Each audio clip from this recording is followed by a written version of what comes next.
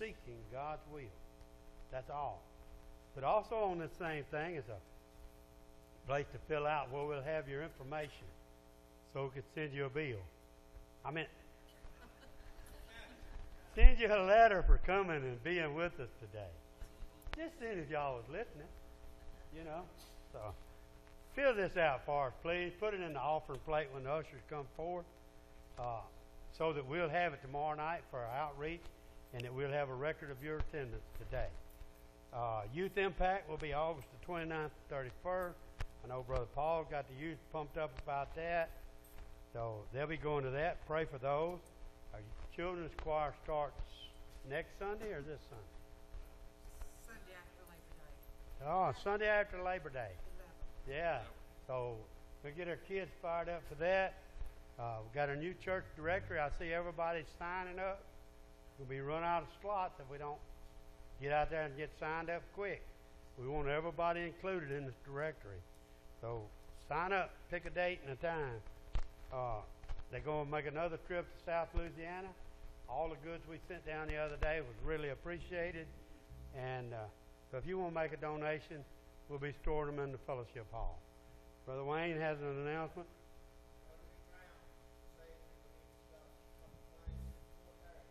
Okay. Building and grounds to have a quick committee meeting today at 4:30. Is there any other announcements I need to make?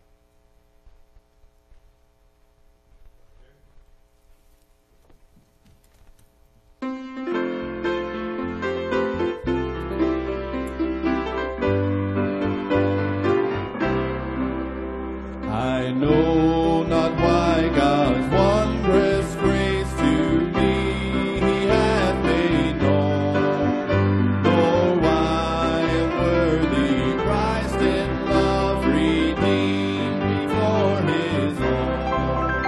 But I know whom I have believed in, and am persuaded that He is able to keep that which I've committed unto Him against that day. I know not how this saving faith to me He did impart, nor how believing in His word brought peace into my heart. But I know whom I have believed in, and am persuaded that He is able to keep that which I've committed unto Him against that day. I know not how the Spirit moves, convincing men of sin, revealing Jesus through the Word, creating faith in Him.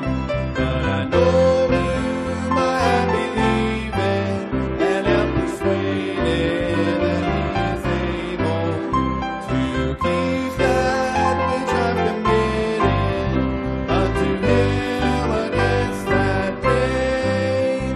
I know not when my Lord may come at night or noonday fair, nor if I walk the vale with Him or meet Him in the air.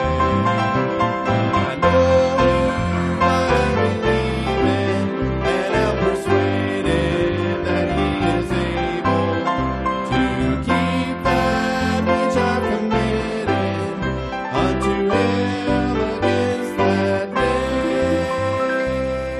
If you will, let's stand. Let's sing Standing on the Promises. Standing on the promises of Christ my King, through eternal ages let His praises ring. Glory in the highest I will shout and sing, standing on the promises of God. Standing, standing, standing on the promises of Christ my Savior. Standing, standing, I'm standing on the promises promises that cannot fail. When the howling storms of doubt and fear assail, by the living word of God I shall prevail. Standing on the promises of God.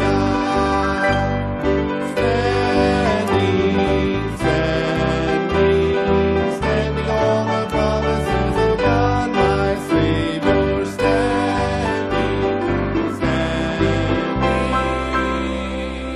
I'm standing on the promises of God. Standing on the promises of Christ the Lord, bound to Him eternally by long strong cord, overcoming daily with the Spirit's sword.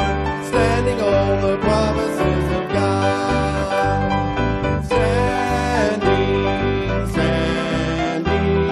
Standing on the promises of God, my Savior.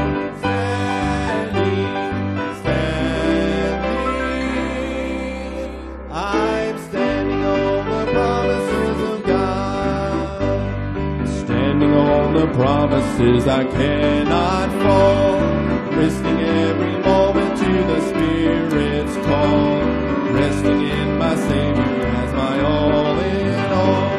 Standing on the promises of God.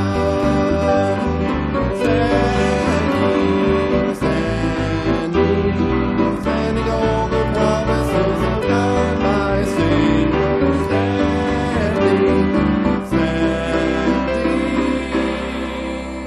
I'm standing on the promises of God. You may be seated.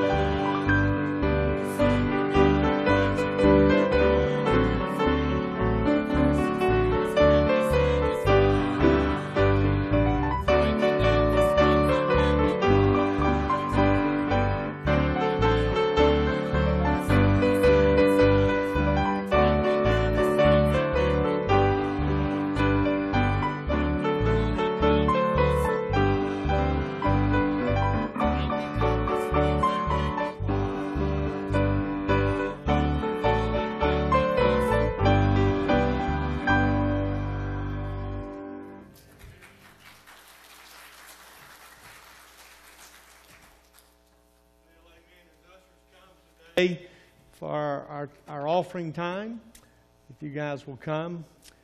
And we're going to pray together also. It's an opportunity for you to ask for prayer. If you'd want to stand quietly where you are, we'll gather around you and pray for you. We want to take this opportunity to give you that opportunity to request prayer. Is there anyone? Okay. Good. Miss Candy over here. Some others. And some of you guys and you ladies over here, pray for them if you would. Maybe you want to come to the altar and pray at this time. It's a good opportunity for you to do that. Would you bow with me? Father, this morning as we gather in this place, Lord, we've sung songs of worship unto you, but God, we also recognize that, Lord, you've been so good to us this week. You've given us the health that's allowed us to be here this morning. You've given us a nice, dry, cool facility to meet in today. And God, we just have so much to be thankful for. And Lord, this morning as we meet here, God, in this time of prayer, some have stood and said they need prayer today. And God, we don't know what all their needs are, but God, you do. You tell us you know our needs before we even ask. So today, Lord, we call upon you for intervention in the lives of these. And Lord, I'm sure there's others who didn't stand this morning, who, God, need wisdom from you and guidance. God, some who maybe need healing. Maybe some need healing in their family, some in their bodies. God, some maybe need a financial blessing. Whatever it may be, Father. God, may their needs be seen and met according to your perfect will this week. And God, just as these who've stood, and we pray for them this morning, God, meet their need. Meet them at their point of their need, God. Glorify yourself in their lives. In whatever way you'd choose to do that. Help each of us, Lord, to get to that place in our life where we're able to say, as long as God's will is done, as long as He's glorified, I'm satisfied. And Lord, I thank you for what you're going to do in their lives and each of our needs today. And Lord, even at this time of offering, God, this act of worship where we give to you. God, your people have always brought sacrifices to you. Today we give sacrifices that are financial. Lord, some have given sacrifices this week that are physical. God, whatever it may be, however way we show you that we love you. Today, God, receive our worship because you are worthy to receive it. And it is in Jesus' most holy name that we pray. Amen. Amen.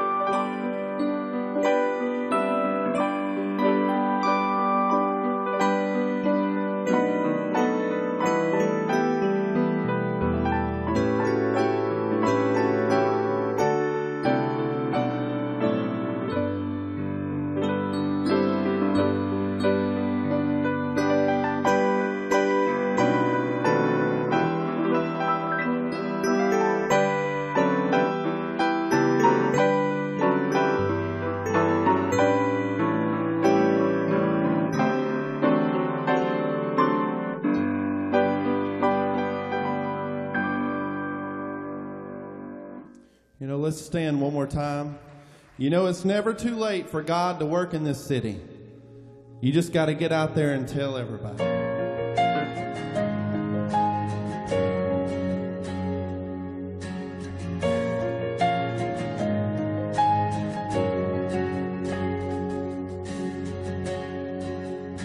You're the God of this city.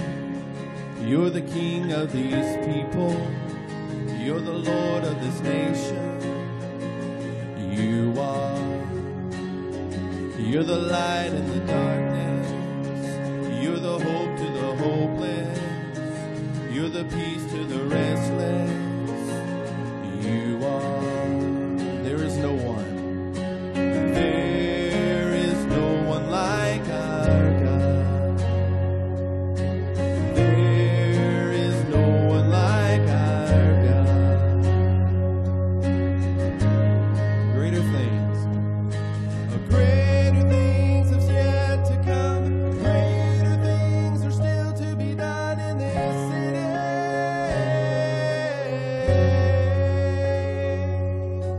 Greater things have yet to come. Greater things are still to be done in this city.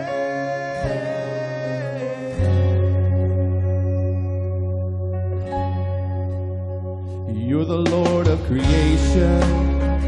You're the creator of all things. You're the king above all kings. You are. You're the strength and the weakness. You're the love to the broken. You're the joy in the sadness. You are.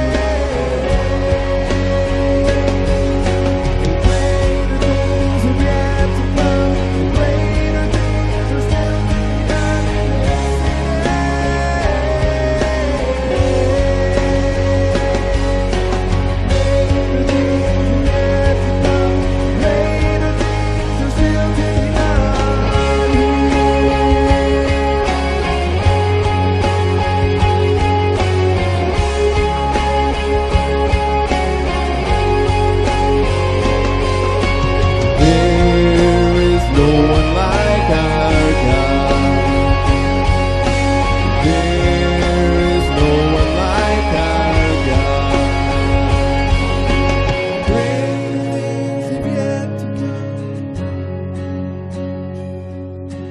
There is no one like our God. Sing out greater things. Greater things have yet to come. Greater things are still to be done in this city.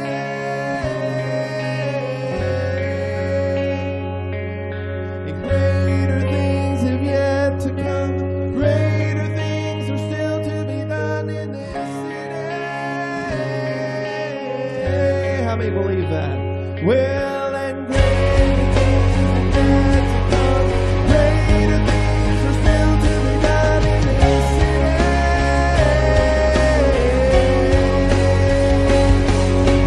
Greater things have yet to come. Greater things are still to be done.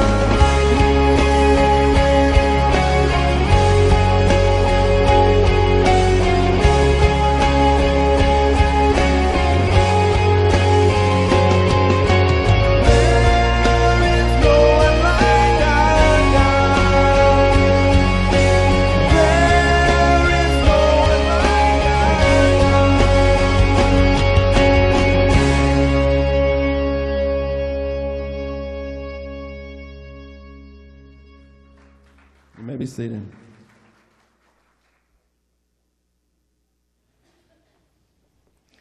Well, thank you, Jeremy. I appreciate his willingness to come and sacrifice and lead us here as we worship the Lord. I hope that you enjoy worshiping here.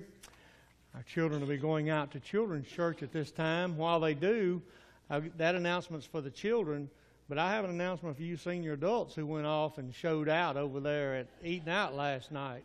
We didn't have time to get y'all's pictures up on the screen, but I could see them being worked into a sermon here in the near future. Well, I don't have any doubt about that either. Yeah, I tell you, I'm worried. They wasn't supposed to have been drinking, but the way they was acting, I don't know. But they kind of carried away over there. Listen, we Baptists, we don't believe in having fun. You got to have that serious frown on your face, look all reverent and stuff, you know. All right, it is good to see you today here in the house of the Lord, and we're glad you're here. I like that song, "Greater Things Are Still to Be Done." And I don't know whether we're in a city or not, but maybe we should replace city in this church. Amen. In this church. God is doing some great things here, and I know you look around today and see new faces and people God is bringing here, and we're just excited about what God's going to do. If we can just keep us out of the way. Amen. I've always said, Lord, just keep me out of the way. I heard about a little boy went to church one time, and he kept saying, he said, Mama, he said, who's that man keeps me from seeing Jesus? They had a picture of Jesus back there on the wall, and the little boy was sitting there, and the preacher was standing between him and Jesus. And I'll tell you, you don't ever want to be the person that keeps people from seeing Jesus. Amen. And that's the way it is with us. We want to make sure that we don't do that we help people see the Lord. And in all that we do, let's show people the Lord. And let's just stay out of the way and let God have His way here in our church.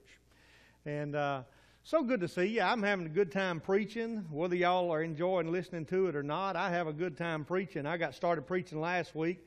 Had 5 little old points, didn't get but 2 of them done. So we're going to finish the last 3 this week in your outline, in your bulletin this week. I don't know if Miss Penny filled the first 2 in or not. I hadn't looked at the bulletin this morning.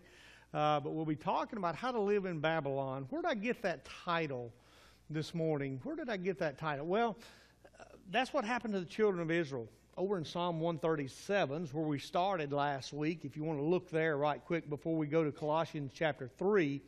But in Psalm 137, we see how the children of Israel had been taken away because of their sin. They were being held captive in Babylon. And in chapter 37, we see in verse 1, I'll just read it. You don't have to stand. I'll just read it and refresh your memory. By the rivers of Babylon, there we sat down, yea, we wept, he said, when we remembered Zion, or Jerusalem, or Israel.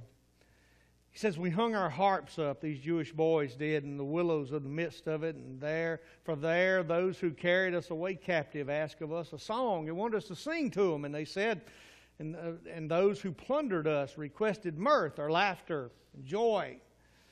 And we sang this morning about that joy. But he said, sing of us one of those old songs of Zion. And they said, here's what the Jewish boys said, how shall we sing the Lord's songs in a foreign land? They'd lost their song. Now, 3 different times in the book of the Psalms, and once in Revelation 5, it says, it speaks about singing that new song. You know, when you got the Lord in your heart, God gives you a new song. Amen? I'm going to tell you, the old songs, you find yourself with, you know all the words to the old secular songs. But I'm going to tell you, when you get Jesus in your heart, you'll get some Jesus songs in there. Amen? You'll get some praise in your heart, and you'll want to sing a different tune, if you will, in this life. Not a negative tune, not a downcast tune, not a defeated tune, but a new tune.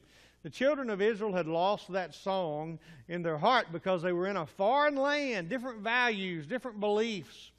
Well, America's changing today.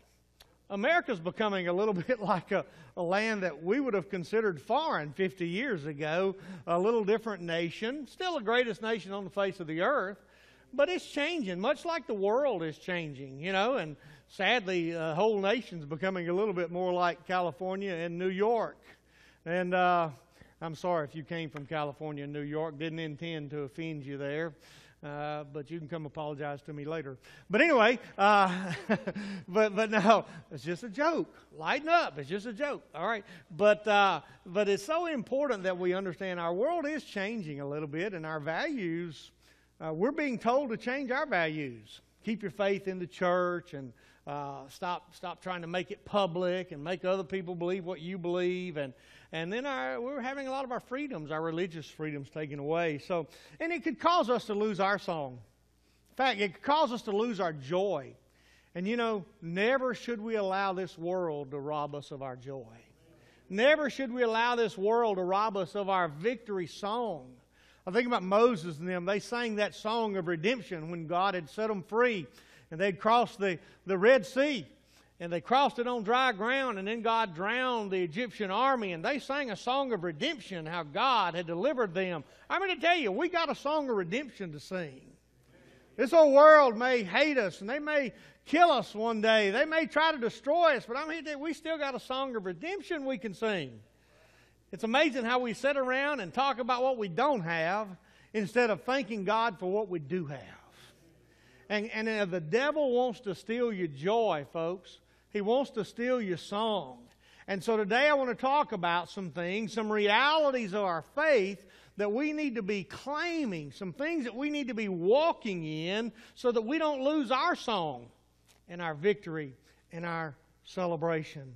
And so today, as we look at these verses, I'm going to turn back to Colossians chapter 3 now, and I want to talk to you about how not to lose that song as the children of Israel had done. And there in verse 1, if you'll stand with me in honor of the reading of God's holy word, I want to read those first 4 verses of Colossians chapter 3. And notice what it says. And by the way, we stand in honor of God's holy and inerrant and infallible word of God. And what that means is it's the perfect word of God. Amen?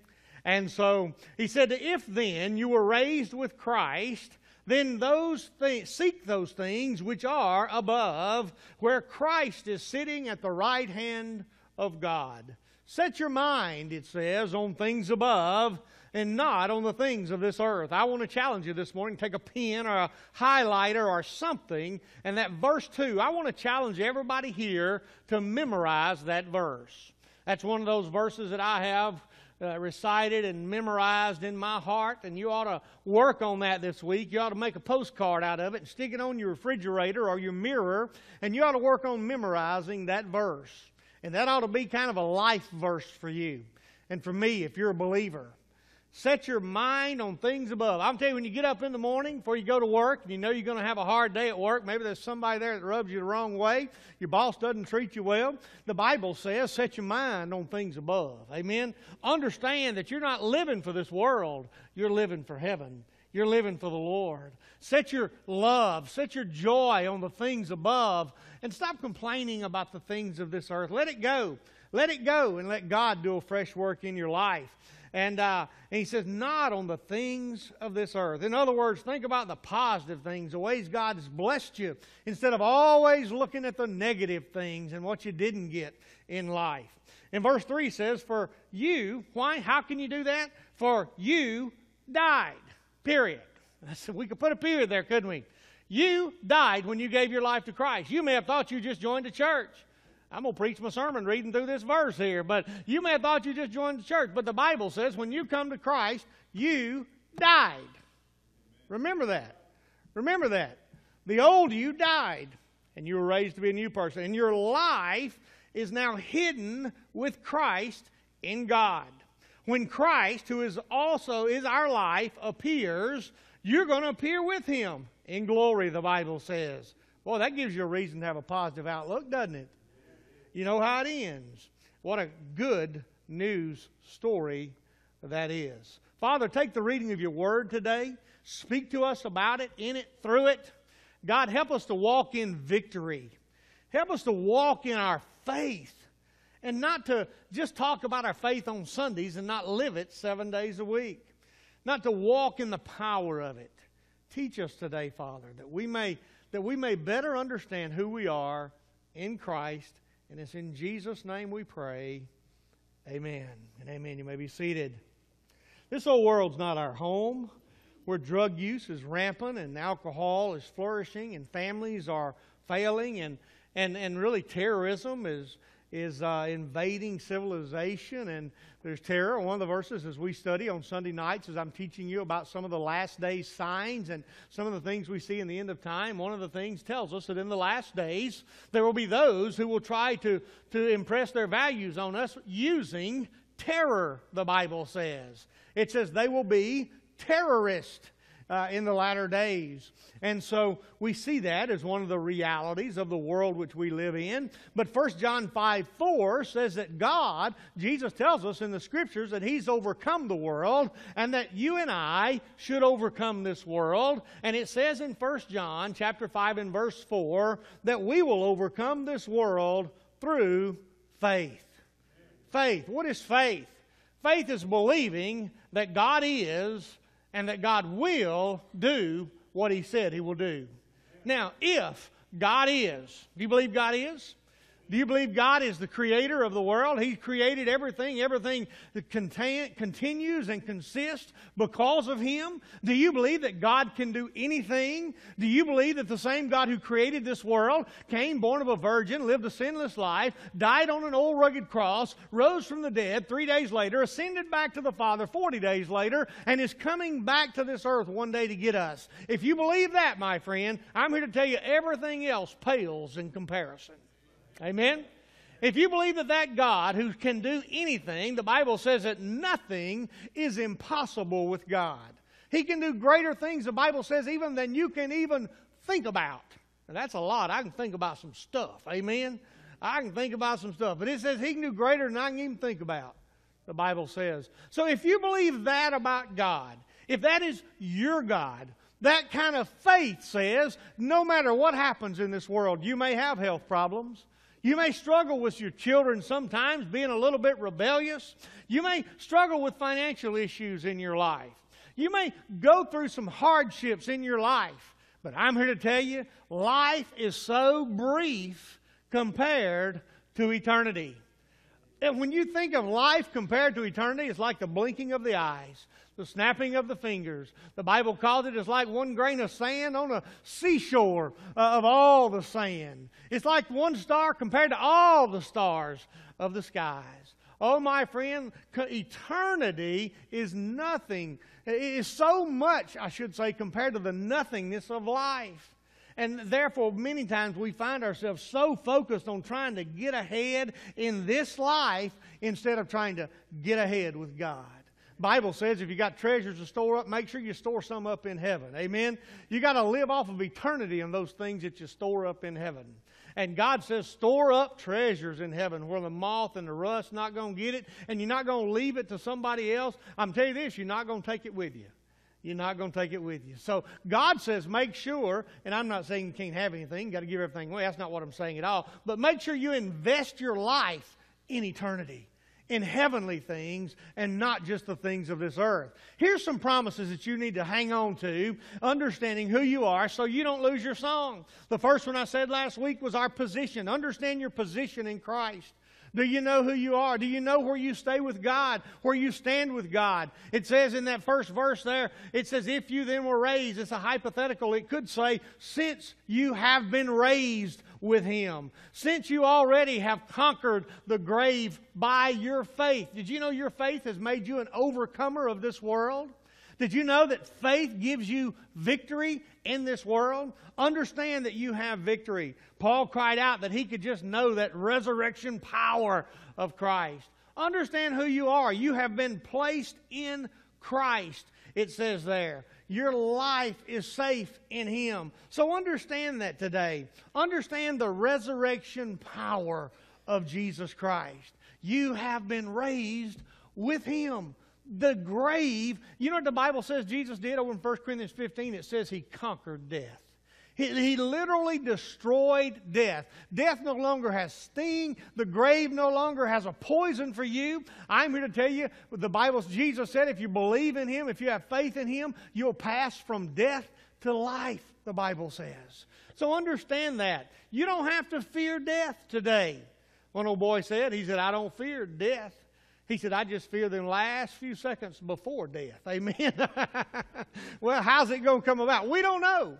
But I'm here to tell you, when we die, we don't have to worry about eternity and what happens next. The second thing I want you to see is your passion for Christ. We talked about that last week. In the last part of verse 1, he said, not only do you need to understand that you were raised with Christ, you are a resurrected believer. Understand who you are with Christ.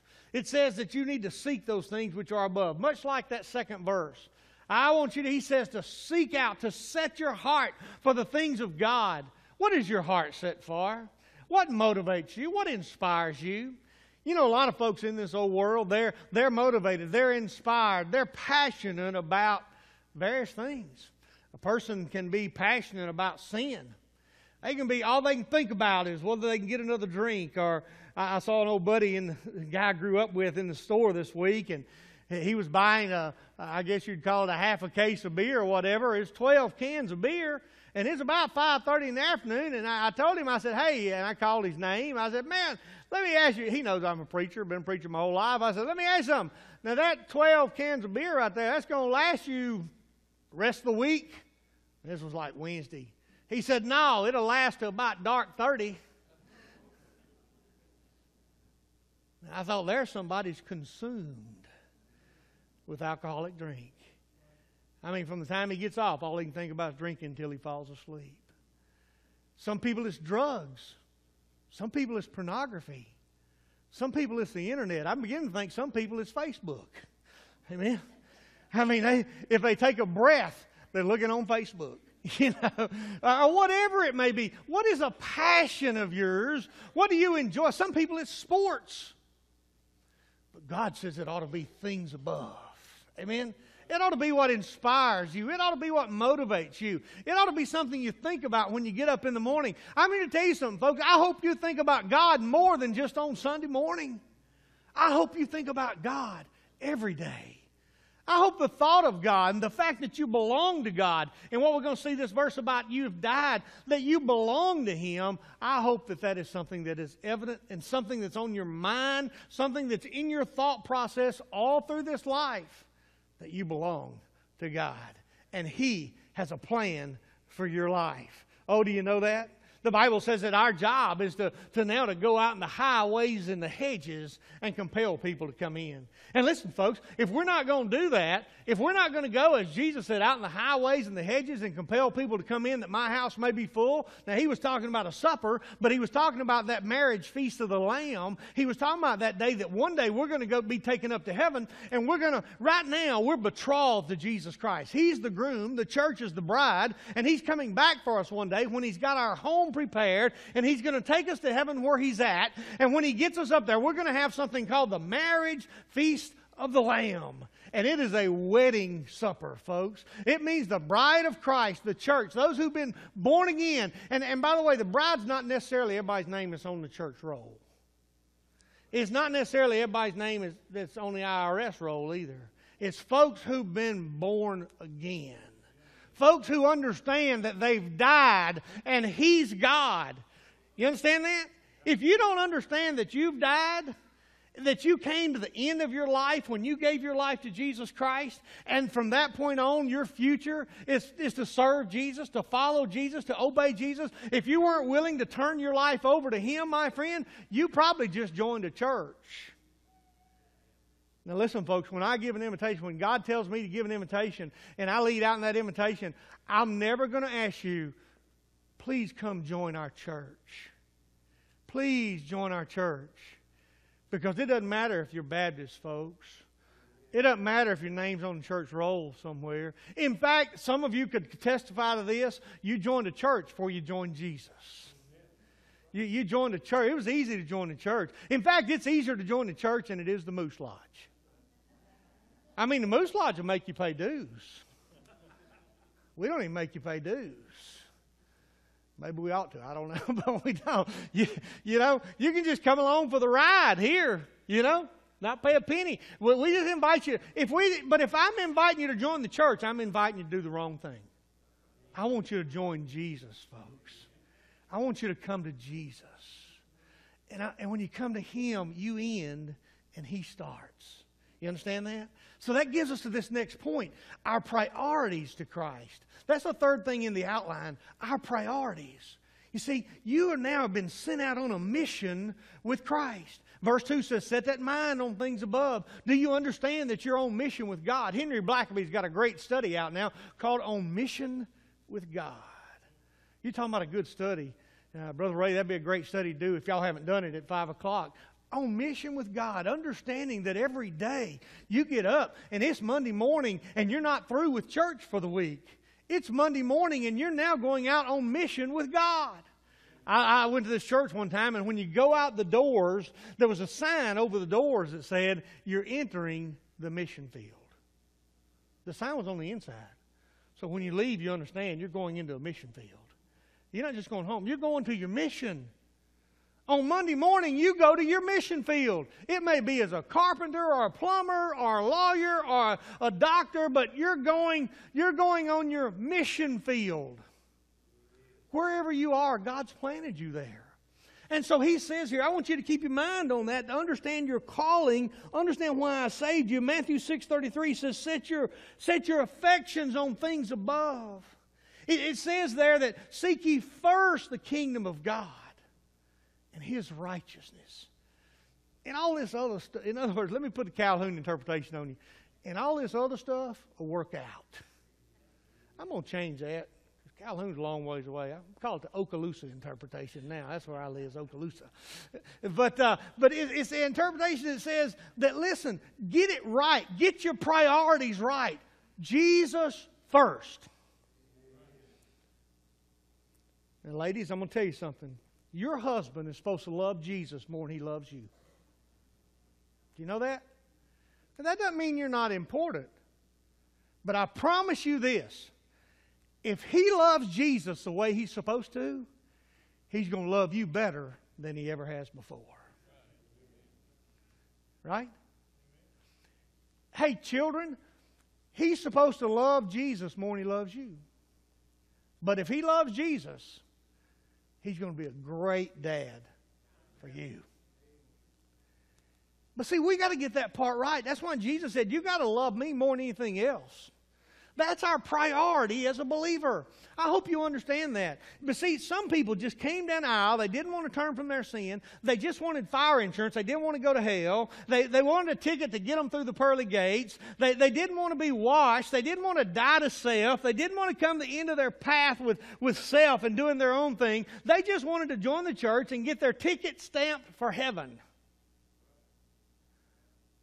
I'm going to tell you something, folks. You can't come and join a church and forget the Lord. And just say, God, I'm not going to die to self. I'm not going to let you be in charge. But I'm okay. I wish I could tell you over the years how many times I've talked to people and they say, well, I'm a Christian. I'm okay. Well, I don't care about God. I ain't really got time for the things of God. I don't ever think about God. But my name's on church roll somewhere. Billy Graham says maybe as high as 70% of church membership's not saved. Church membership. Now, that's church membership. Now, we have 16 million Southern Baptists. Half of them, the FBI don't know where they're at. And we sure don't know where they're at. Amen? On any given Sunday, no more than about 6 million of them are in church. So something's not right there. Amen? Something's not right. Some many times that happens because people join a church. Not always. Sometimes it happens because they join a church instead of joining Jesus. And so God calls us to get our priorities right, to reorganize, to restructure those priorities. In fact, Romans 12:1-2 says, tells us actually that you're to present yourself to God as a living sacrifice. In other words, God's not really asking you to die physically. He's asking you to die spiritually to self, and yet just give yourself to God. I've got a sermon called, Would the Real Church Please Stand Up? And in that we talk about what it means to be a living sacrifice, to be sold out for God, that it's important for us to be transformed, he says in those verses, Romans 12:2, transformed by renewing our mind. What does it mean to renew your mind? It means to not allow your mind to be so focused on this world and to be more focused on the things above. And that's the only way we're ever going to be a living sacrifice. Is we got to understand it belongs to Him. I'm here to tell you, give your life away. I got another sermon there. It says it's titled, Give Your Life Away. Man, give it away. And that's hard for us to do, isn't it? We say, well, I only get to go around once. Well, that's a beer commercial. I don't need to use that. Let me reword that. You only go around once in life, so be drunk the whole time you're going.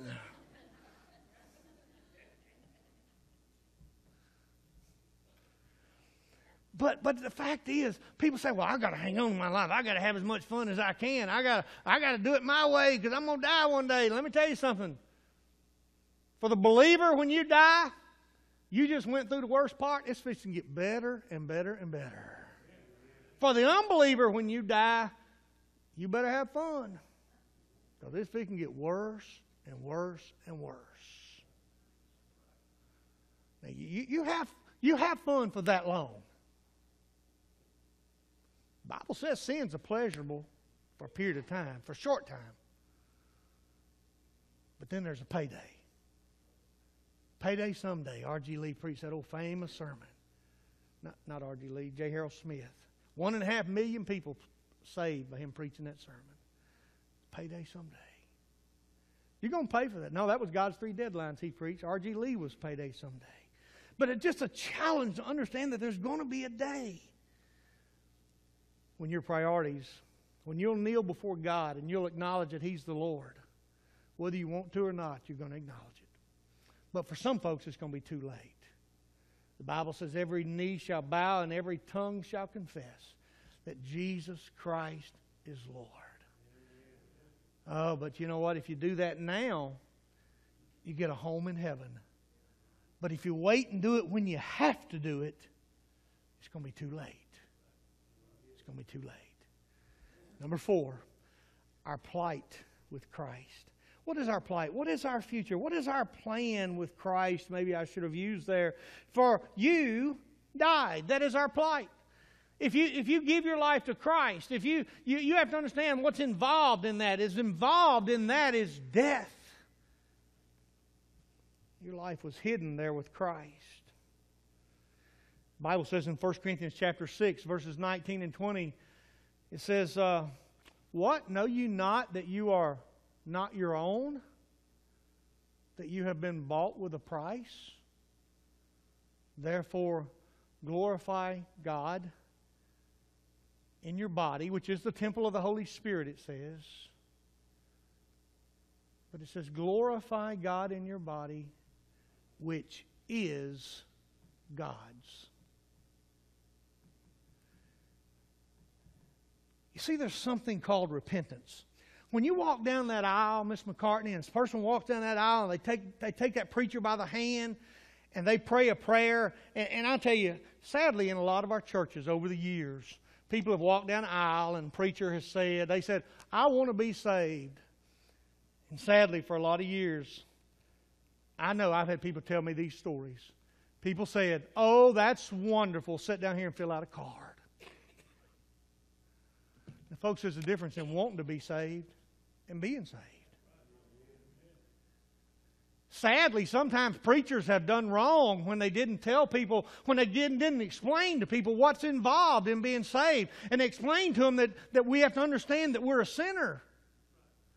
And that we have to be willing to repent of that sin. That means that we acknowledge that we were wrong and we're sorry about our sin. But that repent means that we're willing now to turn from that sin where we're God and we're doing our own thing. And now I want to go toward God and I want God to be in charge of my life.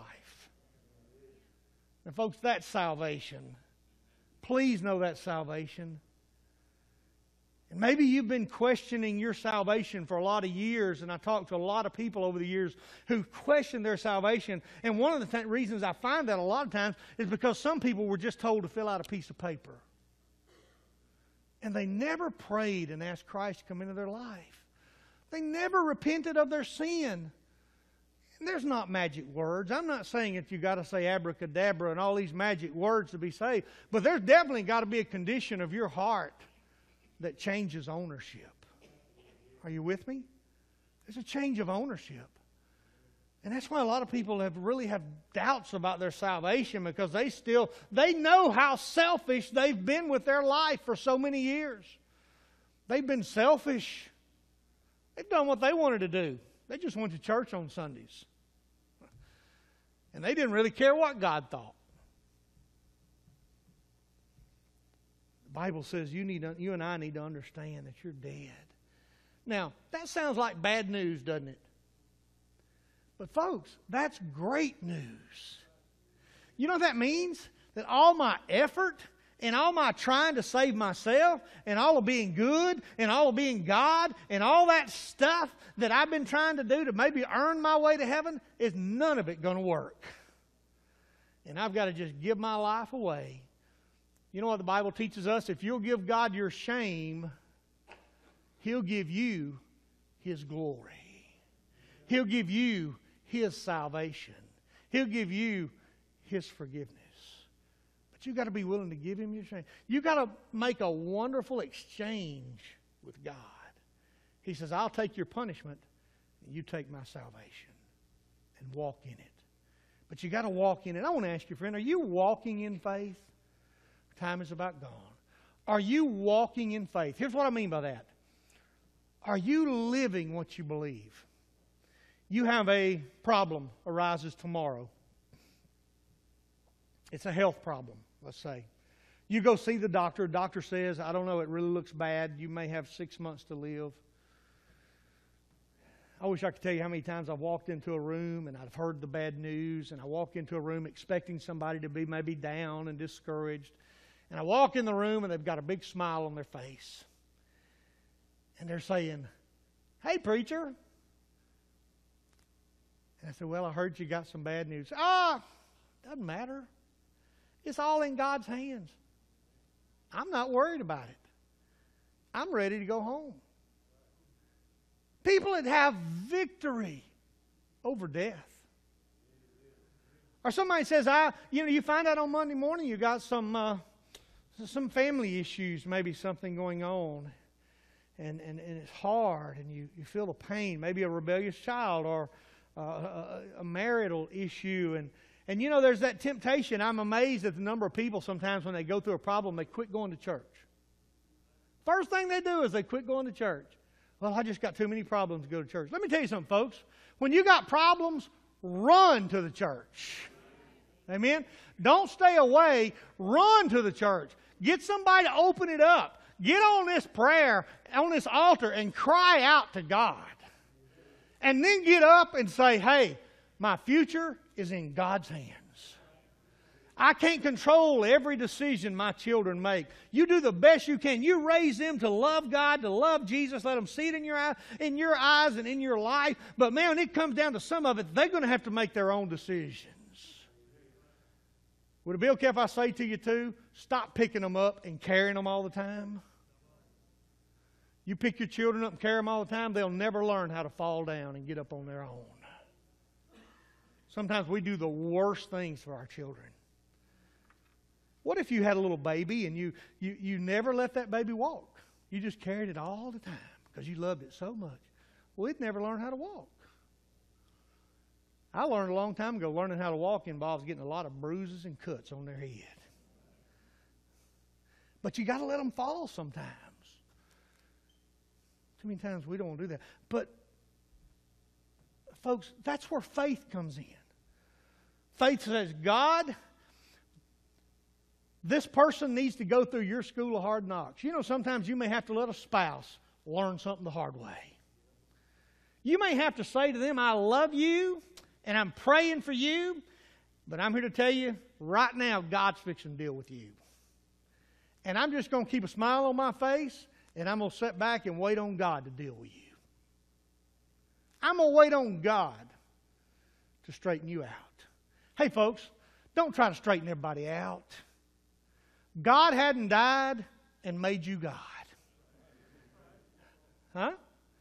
God hadn't made you God. You can't fix everybody's problems. Stop trying to. Let God fix them. Let God work out their situation. That's where faith comes in. Faith puts a smile on your face and trust in your heart and says, I know God's got this. You see, when you're not living by faith, it's when you're saying, I ain't sure God's got this, so I got to fix this. God don't need your help fixing it. He just needs you to pray and to be there with an encouraging word, a testimony, a blessing. But let Him work it out. Listen, chances are He's not going to work it out like you'd work it out. Otherwise, He'd made you God. I'm glad God don't let me work it out sometimes. Because I'm going to tell you something. There's some folks, I'd be done blowed them up. Amen.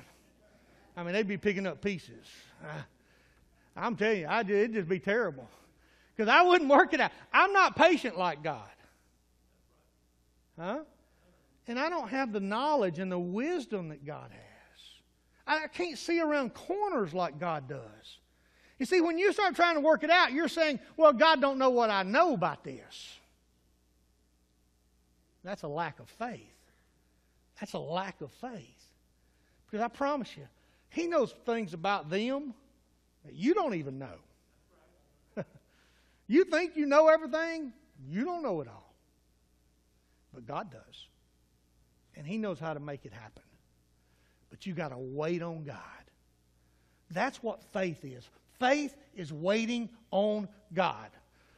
Faith, acrostic, forsaking all, I trust Him. Not me. I don't trust me. I trust Him. And the last one.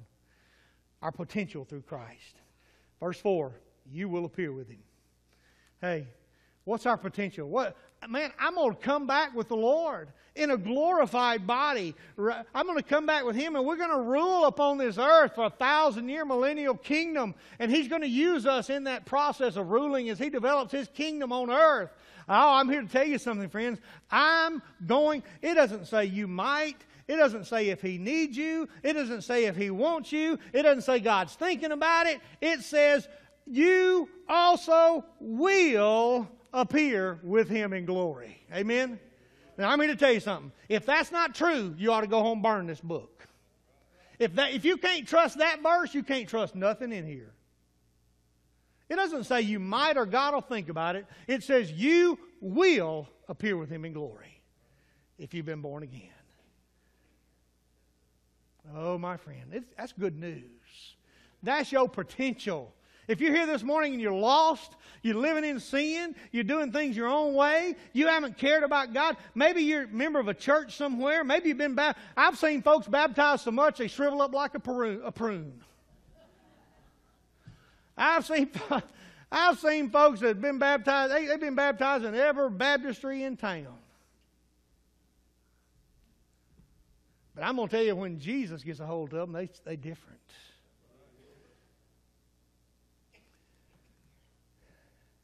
A lot of folks say, well, I know I'm not saved. Oh, deep down in your heart, has there been a time in your life when you knew that you'd been born again? I mean, you knew you died and Jesus became God in your life. He became the Lord. You're not perfect. You're never going to be perfect until He comes back and changes you and makes you perfect. But that's in actuality. In the mind of God, you're already perfect. You understand that? God sees you as complete. He sees you as finished. You're not there yet. But He knows what He's making you. He is shaping. So what this means when you come back and when you appear with Him, that means that God's through with you.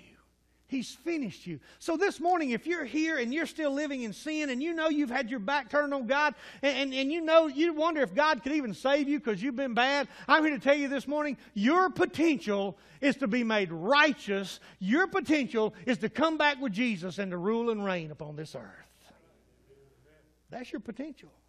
The question is, do you want to live up to it? Do you want to live up to your potential, or you want to live down to your potential? I don't know about you, but I want to be everything God wants me to be. Some of us are just mediocre Christians. We've just decided if we can make a C-, just like we did in school. If we can make a C- and just get out of here. Anybody, don't raise your hands. Don't raise your hand, Rachel. No, I'm joking. She's the only student I still got in school. So. She'll make a C on something, and I say, "What's up with that?"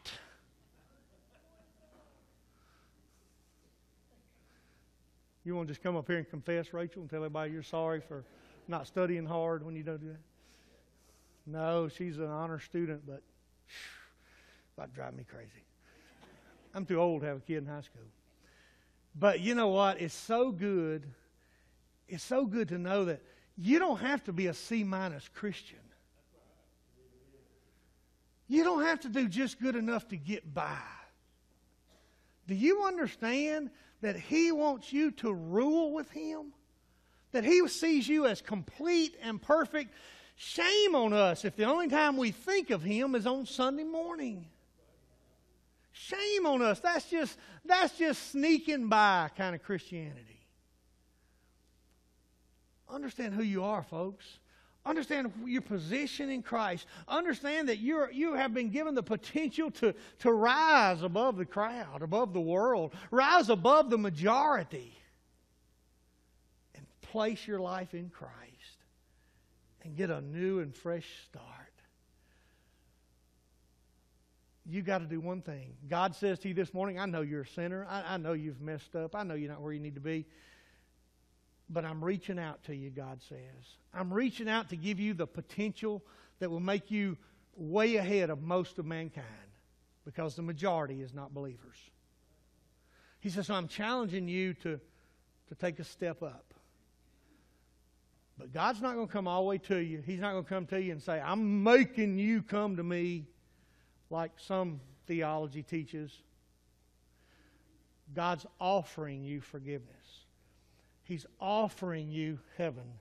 He's offering you eternity. He's offering you to appear with Him one day. He's offering you to come to the feast. He's offering you to go on mission with Him. But you've got to take a step out of that pew, and you've got to step toward God. And you've got to say yes. And you got to decide, for those, some of you here this morning that are already Christians, but you've been C- Christians. You're just kind of thinking about God on Sunday and just kind of getting by. You need to step out too this morning, and you need to recommit yourself to walk with Jesus. To seek first the kingdom of God. And let all the other things fall into place. But the choice is yours. Would you bow with me? The musicians come.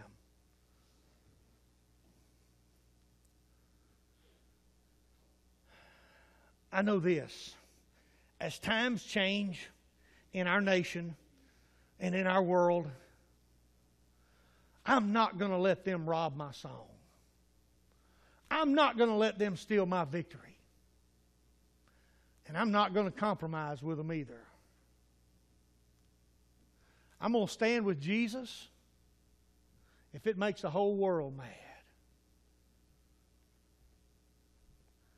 We have to decide where we're going to stand. We have to decide that we are in Christ. We're going to set our minds on things above. And one day we're going to come back with Jesus. Man, I'm died. I'm hidden in Christ. I'm coming back with Him one day. Man, I'm going to live my life 7 days a week like I've got a new Lord, a new Master in my life. And I'm going to be in love with Jesus. Is that you this morning? If that's you this morning, you've never been saved, or if you're uncertain if you're saved, and you just want to make sure, would you come this morning? Say yes to Jesus. Say yes this morning to His Lordship. Let Him have His way in your life.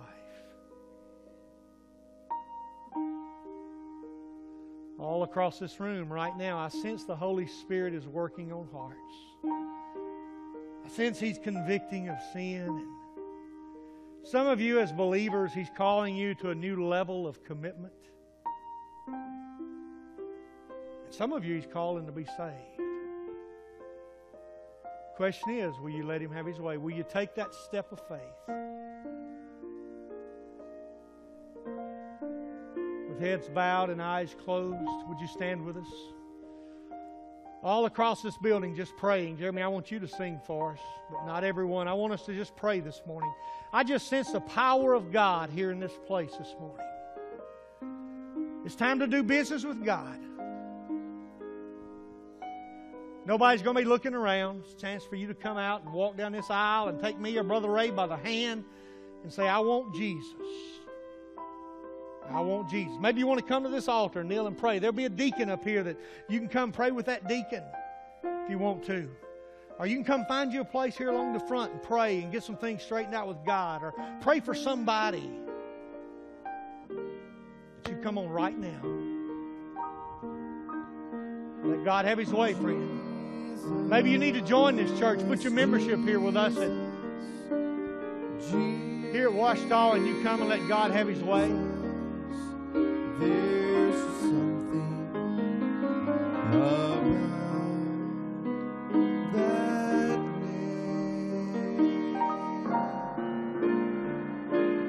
Master. God is waiting.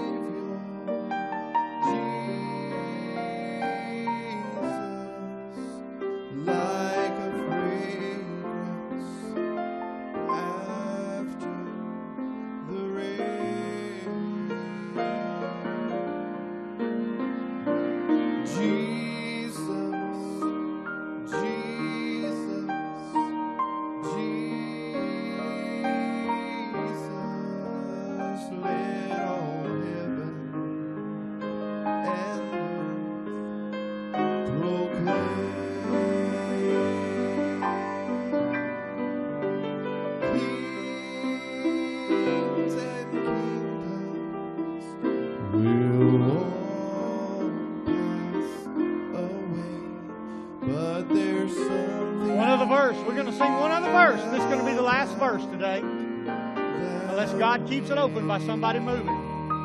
You've got one last chance to come this morning. You know God has spoken to you. But you've got to take that step of faith. There's just something about that